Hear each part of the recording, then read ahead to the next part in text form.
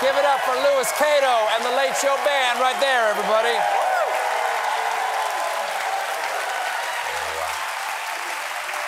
Did you have a nice...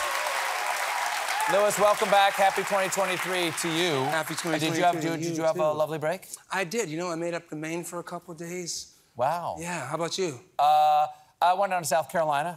Carolina. Me and the family, we traded diseases for a few weeks. Yeah, I got that. That's what you do. Same. It's what you do. Yeah. I saw that. Anybody over there? You seen that? What's that? That Avatar 2 movie. You seen that? I didn't see it. Anybody seen that one? Yeah. Yep, I saw it. It was good. I still haven't seen the first Everybody's one. blue. Everybody's Everyone's blue still again. blue?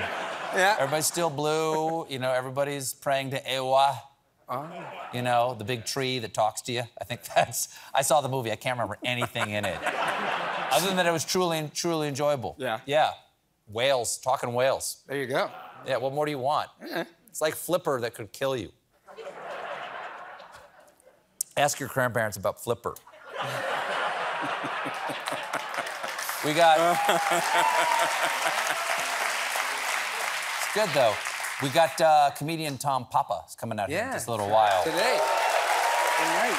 Always enjoy him. But first, ladies and gentlemen, my first guest tonight is an Emmy Award-winning writer and actor.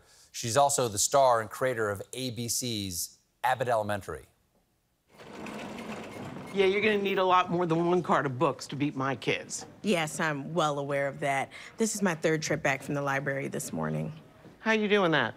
Well, I didn't want to reveal my secret earlier, but I figured out how to fit 2 weeks of math lessons into next week, which means this week, my kids can devote their time to reading and beating your class. Behold, our reading wonderland.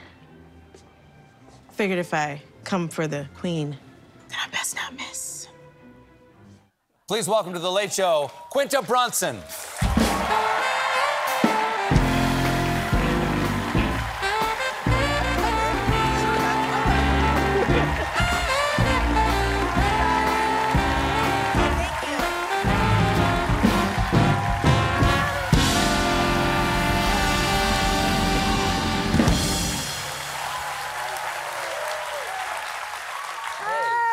Nice to have you on here. It's so nice to be here. Happy 2023. Happy freaking 2023. Happy New Year, everybody. That's right. Happy New Year. Now, I don't... Listen, are you ready for a new year? Because 2022 was pretty good. To Quinta Brunson, you won an Emmy. Yes. You were one of Time's 100 most influential people. Yes. Okay, a lot of responsibility. I know. One of People Magazine's People of the Year. Mm-hmm. What do you feel like a need to one up this that? year, or are you just gonna let it ride? Opposite. I want to one down it. I want to go. I want to rest. Last year was such an incredible year for not only me but my cast members, my production, my show, my family, my friends, and I love sleep. Today I slept before I came here. Oh. I took a nap. Oh. And Are you normally a napper? No. You're not normally a napper. No, I'm not normally a napper, and I did one today. I did a nap, and I did it for 30 minutes, and then I woke up, and I was recharged and renewed. So I kind of want to get into naps this year. That's my goal. See what naps can do. I'm a huge fan. You take naps? Yeah. Yeah. I have a recommendation. Are you in a relationship with anyone? Not that it's any of my business. Married. Why are you interested? No. Are you no, married? it's that I married into a family that doesn't nap. They don't nap. And it's difficult because if you nap, they're like, "Are you sick?" I'm like, "No, I'm napping." I'm napping. Well, I'm learning that. I used to think if you nap, then you were a wuss or a loser, but now I'm learning that you can nap and still be a winner. So. No, you're recharging for the next recharging battle your body. is what it is. Yes, yeah. Okay, star and creator of Abbott Elementary, which, as I said, here you go. Here you are winning. That's me. There you are, winning the Emmy for that. Yes.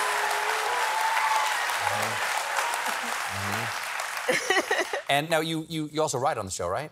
Yeah, I'm in the writer's room. Writer's room, and you star on the show. I star on the Does show. the star of the show ever look at the writer, Quinta Brunson's script, and go, she's got to do better than this?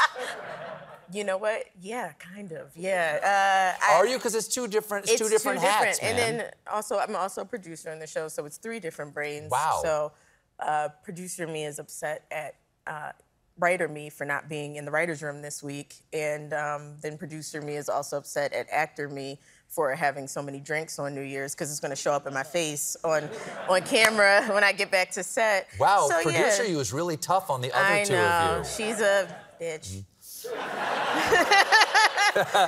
You grew up in Philly, right? I grew up in Philly. The show's based there. That just seemed like, you know... People. Yay! Go with what you know. Is that the idea? Like... Yeah. I mean, the show was inspired by my mom was a public school teacher, and yes, and I spent so much time with her in the schools. I was in her class, and then from 1st to 5th grade, I went to the school where she taught, and then I was just in school more than normal people were in school. And my mom wasn't just a mom to me.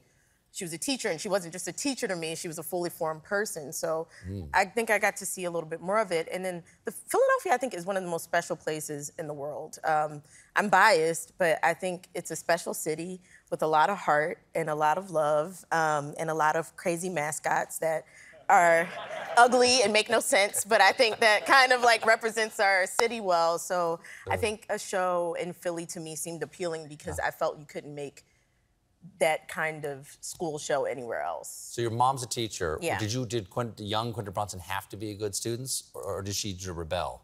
Oh, yeah, I rebelled. I think, what happened? So I was good.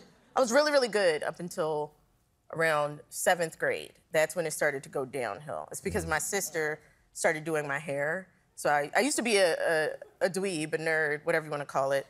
And then my sister started perming my hair and giving me bobs, so I looked like a little, I had a little bob.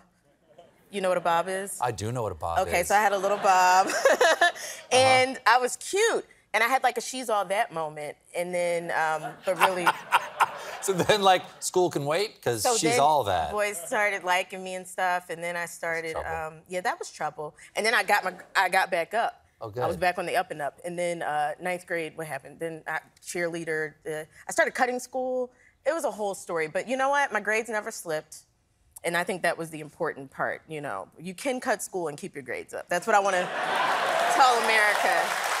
It's a message of hope. I cut school once. I cut school once, not to make this about me, but I cut school once because my mom was out of town and I got her to write me a note. Like I said, Stephen has permission to go to choir practice or whatever, and had her sign it with a permanent pen, but I used that erasable pen on the top. Then I erased what the note was about, and I put in Stephen was sick yesterday with my mom's signature underneath it. That is diabolical. Isn't that diabolical? Oh my God. But here's the thing. So I had that in my pocket. Yeah. And I was so bored. You were bored. Because no one else stayed home. It was just me. Not me. I was turning up. I went home. I would walk around Philadelphia. Very historical city. I only learned that because I cut school. But I wouldn't have learned the history. But if you stay in school, you learn about Philadelphia. You know? I wouldn't have learned. There was an Underground Railroad stop in Philly. I learned that by cutting school. So, and then I went home and I watched the same 2 movies over and over, Drumline and Spider-Man. And I think they gave me a real love of the art of film, and I watched them over and over and over, and I wouldn't have been able to do that if I didn't cut school, so... there it is. Does that make sense? Did that check out? Yeah. 100%. We have to take a quick break. Right back with more Quinta Brunson, everybody. Stick around.